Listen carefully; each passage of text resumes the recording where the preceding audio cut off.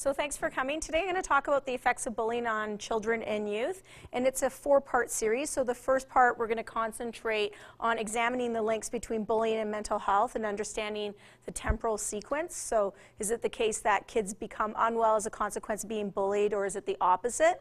In the second part, I'm going to talk about the heterogeneity in mental health outcomes. So why is it that some children fare better than others when they're being bullied? Part 3 will explain why being bullied hurts so much, so we'll talk about the mechanisms behind it. And then finally, for Part 4, we're going to discuss what can be done to reduce bullying, in particular in schools.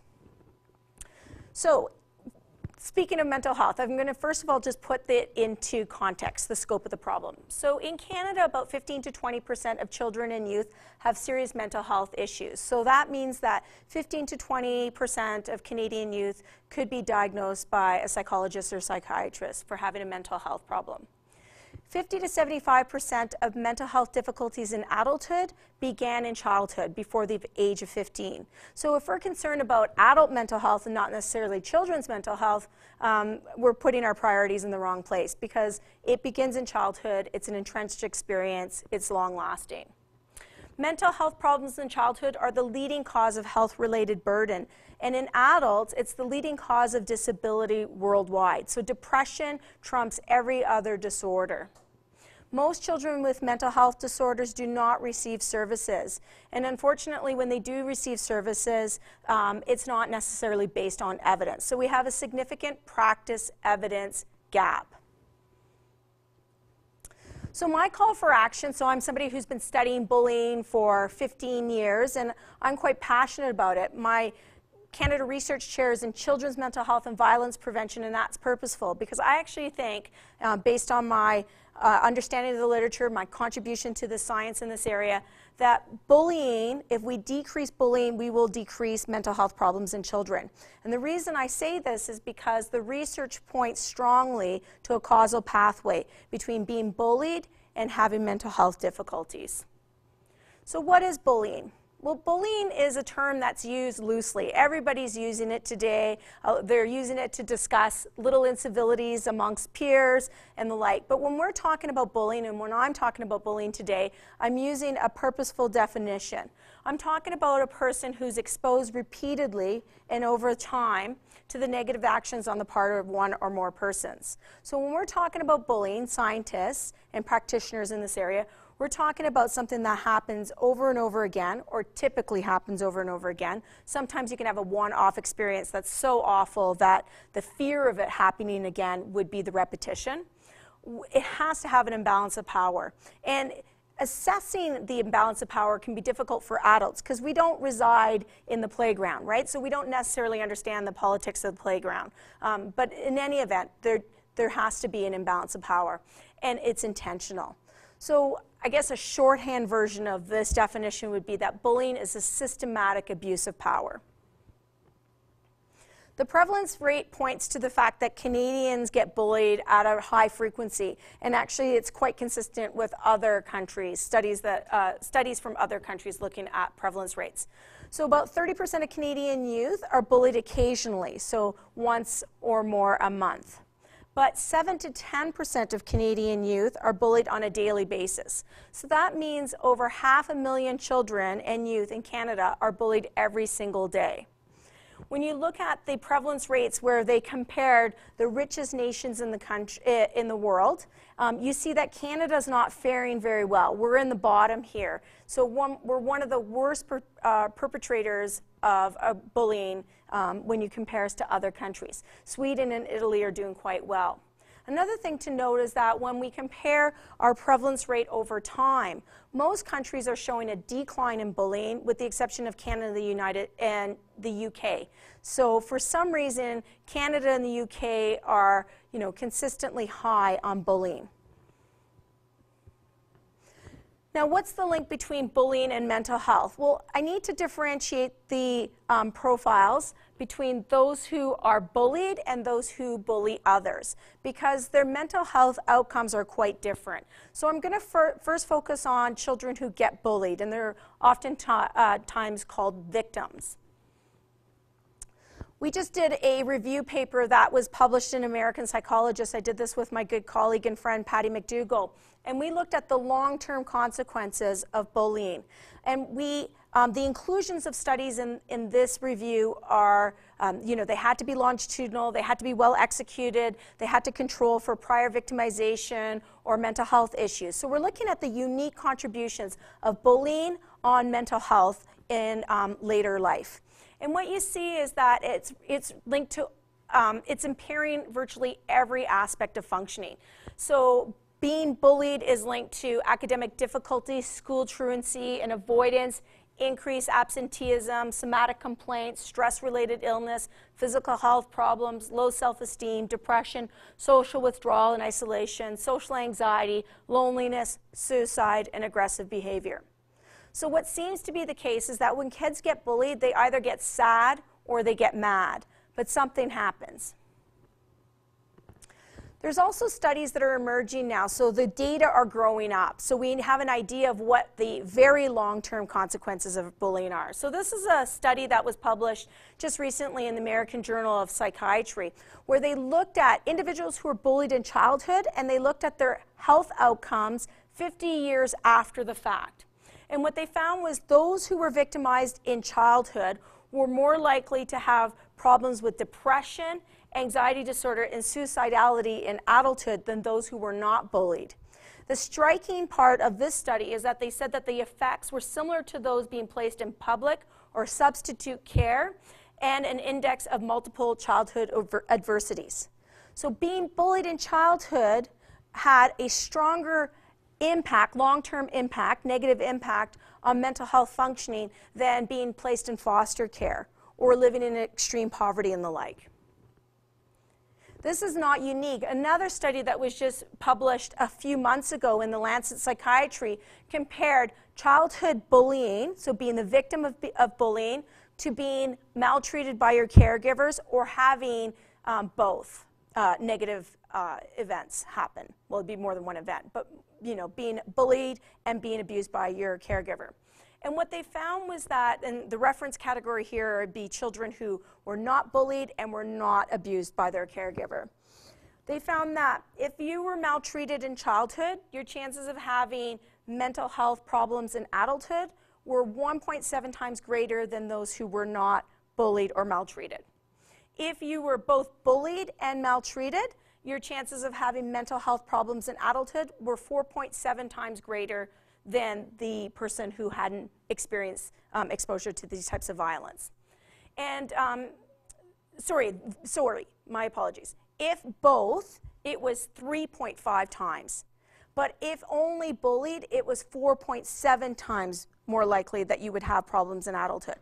So here we're comparing child maltreatment to bullying to child maltreatment plus bullying, and the thing that's emerging as the strongest predictor of adult mental health difficulties is being bullied by your peers. So what's the temporal sequence? So it could be the case that children are being bullied because they have poor mental health to begin with. So the peer group is picking up on something that's a little bit different, and they're bullying them, and as a consequence of that, it's exacerbating something that's already there to begin with. Or is it the case that children come to school healthy and they become unhealthy as a consequence of poor treatment by their peers? The research tends to support that children become unwell as a consequence of poor treatment. In fact, I would go as far as a scientist to say that there's a causal link between being treated poorly by your peers, being bullied, and having mental health problems, concurrently and over time. So if we look at internalizing problems, which would be things like depression and anxiety, study after study, and these are very well conducted studies. So these are studies that are longitudinal, where we're controlling for prior associations, so we can look at unique effects of bullying on mental health. What you see is that study after study is showing that peer victimization is linked to increased internalizing problems in ensuing years. In fact, a meta-analysis looked at this. So a meta-analysis is where you put all of the studies together to get a summary statistic, because studies are done differently. Different populations, different ways of measuring bullying, different ways of measuring mental health, depression, and the like. So when you put these all together, even though the science was done somewhat differently across these areas, do we find an effect? And in this meta-analysis by Tofty, what they found was it does. That victims of school bullying do tend to become depressed later in life. And they followed people up to 36 years after the fact. So there's a lot of science coming out. And in recent years, a lot of science showing that it's not just affecting them today, it's affecting them 30, 40, 50 years into the future. Now, what about externalizing problems? Things like aggression, substance abuse, and the like. What you see is that peer victimization, again, leads to that pathway. So from peer victimization to externalizing problems. Again, controlling for those unique pathways so that we could say that, in a sense, there's a causal relation. Now, I would be, I think, a little deceitful if I didn't also acknowledge that there are some studies that show that there's a symptom-driven pathway. Although most studies show that it's from being bullied to having mental health difficulties, and meta-analyses support that pathway, there are studies that show that for some children, you can see mental health difficulties before, and then they get bullied, and then it exacerbates it. So there is a segment of the population where that is their pathway. And so we see that with internalizing and externalizing problems. So for example, we published a study not too long ago in the Journal of Abnormal Child Psychology where we found that internalizing problems in grade 5, so depression and anxiety, predicted peer victimization in grade 6, which predicted more problems with depression and anxiety, which then created another vicious cycle of being abused in the following year. So you see, in a sense, these kids can't win, right? So they're starting out unwell, they're getting treated poorly by their peers, maybe they're picking up on some of the issues that are associated with depression, and they're being abused accordingly. Now, in terms of academic functioning, I know teachers are quite interested in this, what are the pathways? Well, first of all, our knowledge is more limited and it's less straightforward. And I find this a little incredulous because the bulk of people who study bullying are educators or people who are attached to faculties of education. So I'm always struck by the fact that we don't have as much evidence on academic functioning. What I mean by the fact that the pathways are often indirect, or if they are found, is I think we have an issue when we look at academic functioning. I think the data need to grow up and we need more studies. So I'm not suggesting that there's no relationship. There are studies, and a few of them are noted here where, and they're longitudinal, and they're showing that victimization leads to poor academic performance and school avoidance over time. But what I think is happening in terms of academic functioning is that it's mediated through attendance. So I think if we did studies that were longitudinal, we'll find it. But when we look at them in short intervals, we don't find associations. So I think if we start at grade 5, you get bullied in grade 5, you stop showing up to school. So maybe in grade 6, your attendance isn't that great. But it hasn't affected your grades yet. It affects your grades through attendance. So then if we measure it up to grade 7, then we will see that it has an effect on academic achievement. So far, most of the studies on academic achievement and bullying are short duration. So you've got these really short intervals, and I think we're missing what's happening here. So I'm suggesting the mechanism is through school attendance. So the mental health profile of children who are victimized doesn't look that good, right? I suggested it impacts virtually all aspects of their functioning.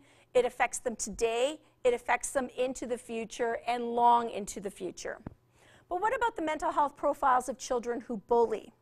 So I was really interested in children who bully, and in particular high-status bullies. So when I did my dissertation, I was particularly interested in the most popular kids in the school, because my experience from being in high school were they were the biggest bullies, right? So it always struck me as curious when we portrayed the bully as somebody who was marginalized, somebody who was, not socially sophisticated, somebody who was high on psychopathology. And you see popular media replete with examples of this. So I would say Nelson from The Simpsons is a great example, right? This is a guy who's high in psychopathology, poor social cognition, impulse control is not very well defined, right? So there's a lot of problems with Nelson. But it didn't fit. Certainly I could think of kids like that fit that profile, but most kids in our high school that were popular were also mean. So I did a study with my supervisor, my good friend Patty McDougall, where we used a class play. And a class play is a way to get at reputational biases. So you have kids pretend that they're the director of a class play, and as the director of a class play, they can nominate people who fit a variety of different roles. So we use the term peer nomination. So they can nominate people who are aggressive, they can nominate people who are popular, and the like. So based on that, we created categories of individuals who are very high on popularity, so they were 1 standard deviation above the mean, and very high on being a bully, being nominated as being a bully. And based on that, we found that 90% of kids who were nominated as popular or who had power were bullies. And only 10% of kids who were nominated as being bullies had low power. So here we have 90% of kids who are bullying others are perceived as powerful by their peer group. And only 10% who are bullying others are perceived as low on power. So if we contrast these two groups, so we have high-powered bullies and low-powered bullies. And remember, bullying is a systematic abuse of power, so I would expect that most would have power. If you compare the two groups, you see that the high-status bullies, so the high-powered bullies, are the most aggressive. So they're more aggressive than these low-powered bullies. They're also the most popular kids in the school. And they're controversial. Some people like them, some people don't. They're also perceived as being attractive, wealthy, good athletes, and their leadership is also 1 standard deviation above the mean. So the social elite in this study that involved over close to 600 children in grade 6 to grade 10, so the social elite of the school were the ones who were abusing the peer group the most. Since this paper was published, it's been replicated around the world. It's been replicated in Finland, in the Netherlands, the United States. Everybody is finding this in their country. The high-status individuals bully others. So let's think about kids who are victimized tend to be marginalized. Kids who bully others tend to not be marginalized. So would you expect then their mental health to be compromised if they're not marginalized? And that's what studies are showing. So when we look at children even who were categorized as bullies or as victims in childhood and look at their health profiles later on, what you see in this one study by Wolke et al., that victims of childhood bullying, including those who bullied and were victims, so bully victims, were at increased risk of poor health, wealth, and social relationship outcomes. But pure bullies were not. So it seems to be the case that being a bully in childhood and adolescence is, in a sense, and I don't mean this to be true, obviously there's consequences, but it would seem it has no consequence to their health and well-being. And why is this? Well, I truly believe that these divergent pathways have to do with the fundamental need to belong. So the fundamental need to belong is fundamental to human motivation, right? And so when you're victimized by your peers, it interferes with this fundamental need to be part of a group, to be liked, for affiliation. Whereas when you bully others, it comes with status, unfortunately. And because of that, it does not interfere with a fundamental need to belong. So it doesn't surprise me that children who bully others seem to be doing all right, and children who get bullied are not doing well. So that concludes part 1. Any questions? Yes? Thanks, that was great. In terms of the bully victims, people who bully as part of that relationship, would they be more likely to be low status, or do we have data on that? Yes, so bully victims are the lowest in status, and they also have the worst mental health outcomes. So represents a very small group. So you need a very large study to find them. Typically between 2 and 3% of individuals would be classified as bully victims. So they bully others, they're victimized, and they are really impaired. So if you look at all outcomes and across all studies, they're the ones who are highest on psychopathology and the like. Yeah. I just wanted to ask about resiliency. Because we see that in school. Some children can have the exact same circumstances, but they have a resiliency about them. Have you measured that at all in any of your studies? So we have. And so when we continue forward, we're going to be looking at this heterogeneity. So that's going to be part 2, is explaining why is it that some kids fare better than others when they're bullied. I have a quick question. Yes. And that is, do you know if bullying is or has been added to Vincent Folletti's Adverse Childhood Experiences Survey? I have no idea. Okay. And I was curious to know if there's any research about different types of bullying, like is cyberbullying versus physical, Yes, there's a lot of studies coming out. And it's interesting because if you were to just back up 7 years ago, or between 7 to 10 years ago, there was a lot of studies suggesting that cyberbullying was increasing. I mean, it was new, right? And we were really concerned about cyberbullying. It must be different because it happens online where you can be anonymous. It's more goal-directed because you got to think it through when you do it. So, when you look at that literature, it seems to suggest that cyberbullying is quite distinct from other forms of bullying. But since then, the literature has caught up, and many, many studies have been done. And in fact, there's a special issue just coming out in aggressive behavior that I was part of. I'm an associate editor at that journal that shows that it's very similar to traditional bullying. In fact, what differentiates, if you're thinking about outcomes, what's a better predictor of outcome is not the type of bullying that you endured, it's the severity. So severity and not type.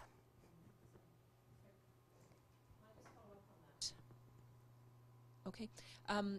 Some of the data that we've been putting out around anxiety and depression in schools, and it's actually, a lot of the children are saying it's around social media. So I don't disagree with you with the other points, but I think it's because social media has an immediate impact and its spread is greater. So children that you wouldn't necessarily count as bullies normally, when something is posted online and other people like or don't like, it's having that mental impact on these children because suddenly they're out of the social circle. And some children don't even realize that what they're doing when they do that, and maybe more so now, they're actually bullying or they're contributing to the bullying that's being led. So I think that's why it's having a bigger impact. And the data across the province here in Alberta is saying that that's one of the biggest pieces around anxiety and depression. The universal level, obviously not. Yeah, so I'm not suggesting that cyberbullying doesn't have an effect on the individual. It absolutely does. And there'll be some individuals who are only cyberbullied. And there'll be some that are only physically bullied, and there's some that are only verbally bullied.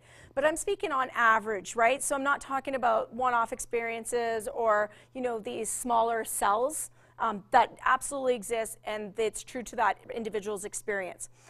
If you put all the literature together, what it seems to suggest at this point is that traditional bullying correlates quite well with cyberbullying. And cyberbullying tends to be a spillover effect of what happens in the hallways.